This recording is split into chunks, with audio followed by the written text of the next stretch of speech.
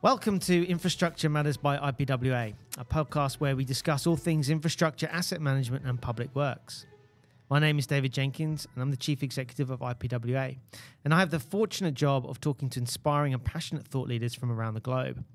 Our podcast is a chance to reflect, hopefully learn something new and get a glimpse into the great minds of our profession and their personal journeys. Today, we'll explore the philosophy of asset management, its crucial role in governing billions of dollars of infrastructure, and the innovative strategies being employed globally, and particularly in Australia.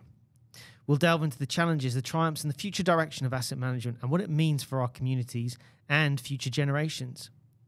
So whether you're a professional in the field, a policymaker, or someone with a keen interest in how our public infrastructure is shaped and maintained, this episode promises to offer valuable perspectives and thought-provoking discussions. Sit back, relax, and join us as we uncover the intricacies of infrastructure asset management and the brilliant minds behind it right here on Infrastructure Matters. So without further ado, let's delve into our second episode of the series.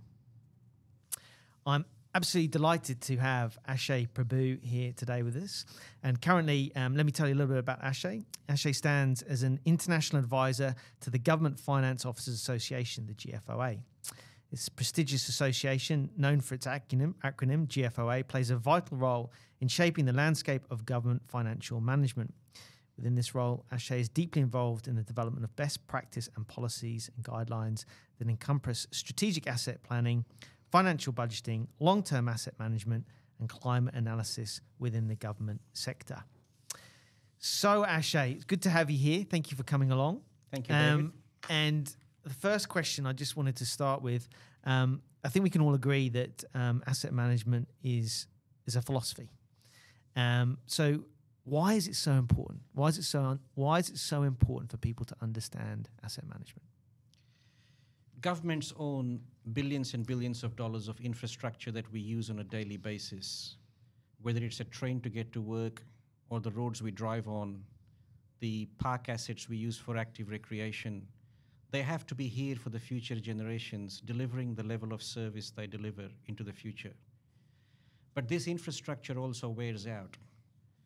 And often governments will get to a point where the rate at which they are getting eaten up or consumed will be far greater than our capacity to pay for the replacement. Mm-hmm. And that's the point at which the panic button hits. And to avoid that is what asset management is important. So those billions and billions of dollars of infrastructure getting consumed at millions of dollars a year can be prevented and can be preserved at the lowest life cycle cost. And that's why for governments now, strategic asset management has become a very critical element and a voice in the boardroom. Mm. I mean, you would know more than most just the history that Australia's been on. And it all comes back to long-term financial sustainability.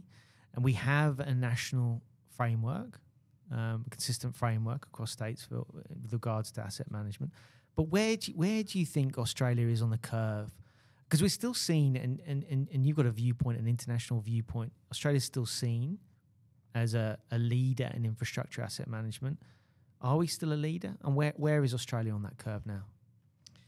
David, that's a great question. I'm glad you asked it. I'll answer it in a different way. When you look back at history and why strategic asset management evolved and got developed here in Australia, it's because back then in the late 80s, we had 20 million people, roughly 3 million were paying tax, and a significantly vast infrastructure to maintain. So we had to do more and more with less and less, unlike the Americans or in the Middle East, where they had a lot of cash to splash and fix things when they break. And that's where strategic asset management evolved, to say, how do I spend that scarce dollar that I have in the best possible fashion so I end up with the least amount of poor assets in the future?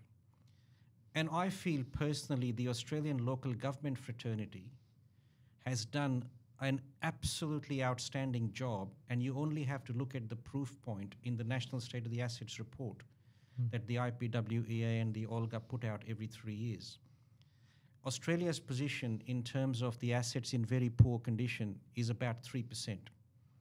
And 3% is still a staggeringly big number when you think about it in terms of interest rates or infrastructure in poor condition, 1 in every 33 assets require attention. But when you compare that with 7% in the United States, or very recently when I was in South Africa, a staggering 15%, or in the UK where it is 11%, we're in this fortunate position that we have been able to preserve, and that goes down fundamentally to the best practice policies in Australia. And we are, I think, still leading the charge, because when you look at the IPWEA practice notes, for example, or the momentum on climate change to be part of the asset plan, the integrated planning frameworks in every state that are mimicking the National Asset Management Framework, the regulation in many states where local governments are required to have a long-term asset management plan that spans a minimum of 10 years. And last but not the least, the only jurisdiction in the world that has an accounting standard which uses 99% of inputs from an asset management plan. And when you combine all that together, I think there is a recipe for providing this on a global basis, so we can collaborate with our other Western counterparts to really embrace this philosophy of asset management. So I still think we are leading the charge.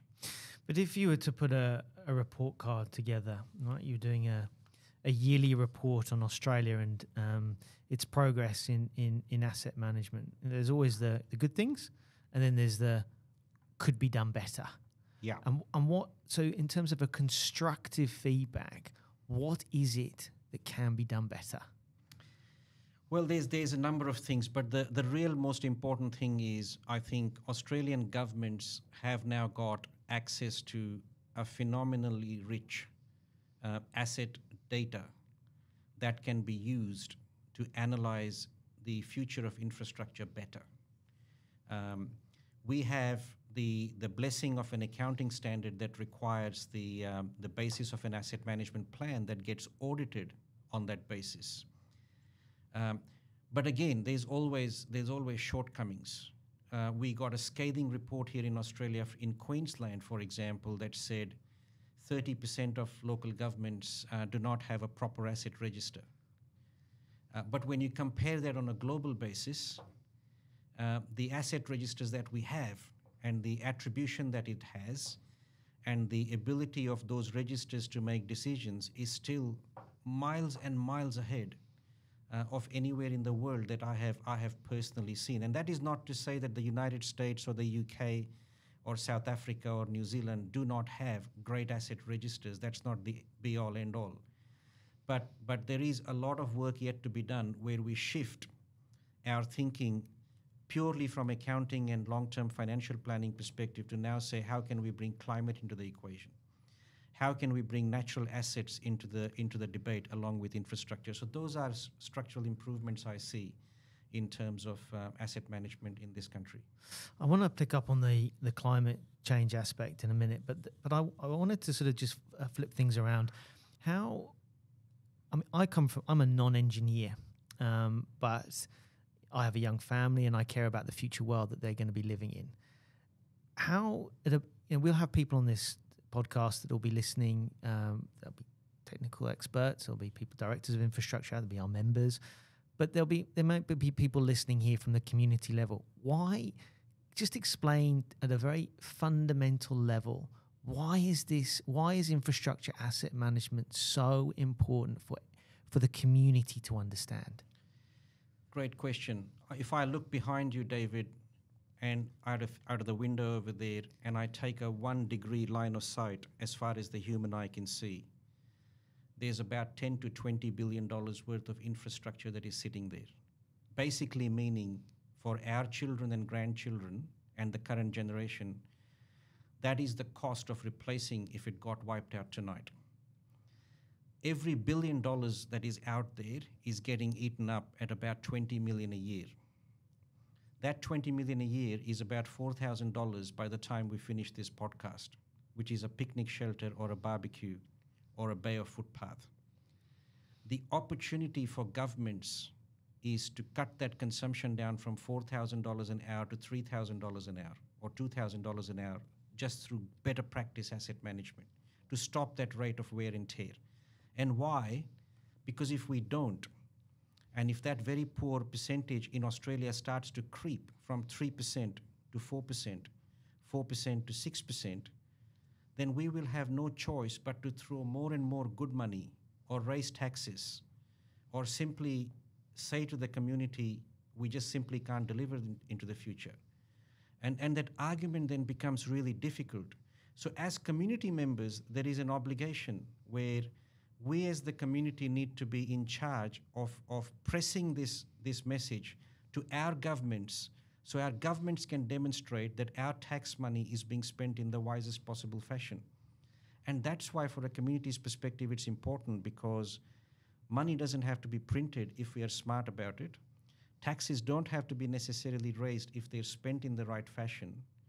And knowing that is really a community accountability as well as expectation. And I think the community needs to know that, because future generations have to survive with this infrastructure. So if you think about the people that manage our infrastructure, and the purview that we have is predominantly local government, it's a tough job, because you've talked about climate change that's impacting climatic events, bushfires, flooding. But that's one input. You've got changing population demographics. You're making decisions now that will impact on the long term in a short-term political cycle. Correct. So how do you, as an infrastructure asset manager, how do you grasp and grapple with all those issues and still provide a solution? Because most infrastructure, is indelible. You make a decision, it's going to have an impact, so further down the line. So how do you think that through? Yeah, and again, all of those factors, whether it's climate change, whether it's demographic shift, whether it's the fact that our pavilions are no longer functional because female participation is almost impossible in some of the sports fields that we currently have, or gender equity comes into play when you look at the play spaces in the playgrounds, or simply our community facilities, the expectation might be that they have to be more adaptable. All of these are factors that should influence the asset management plan.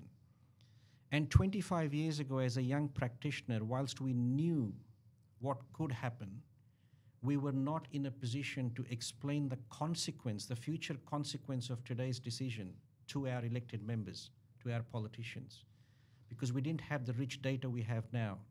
And we certainly weren't great storytellers like we are now.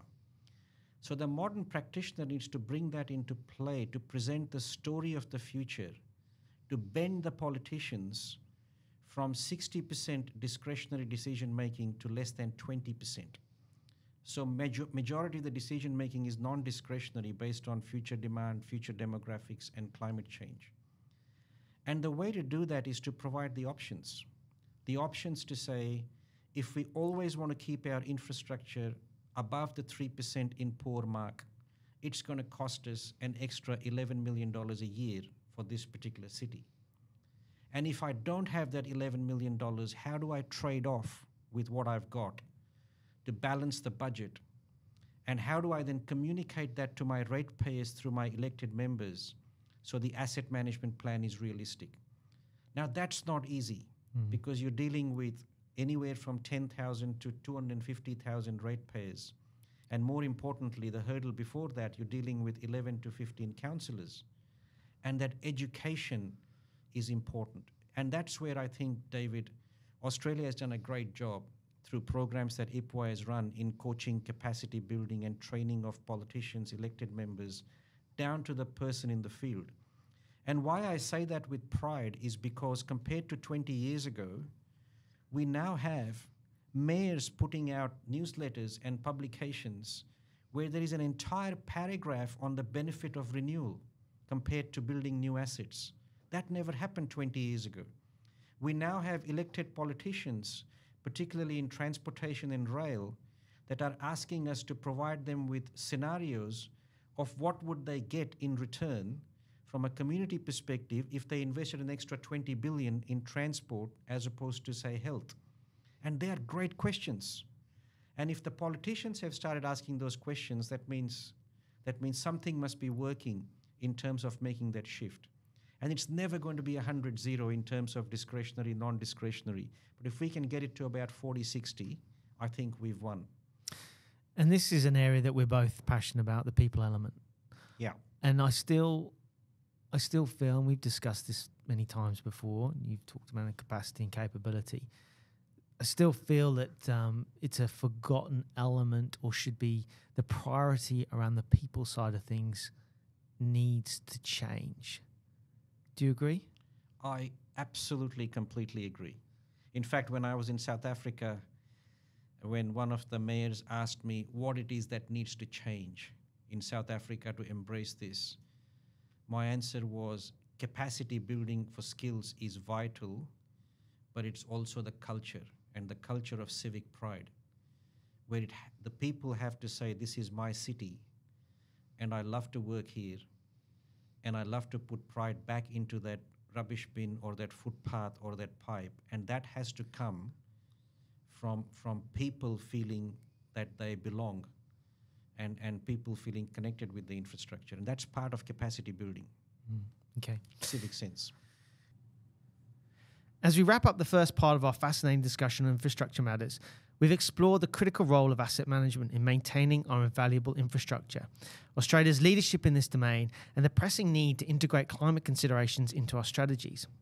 We've heard from Ashay Prabhu, an expert with a wealth of knowledge and experience, on how strategic asset management can shape the future of public infrastructure.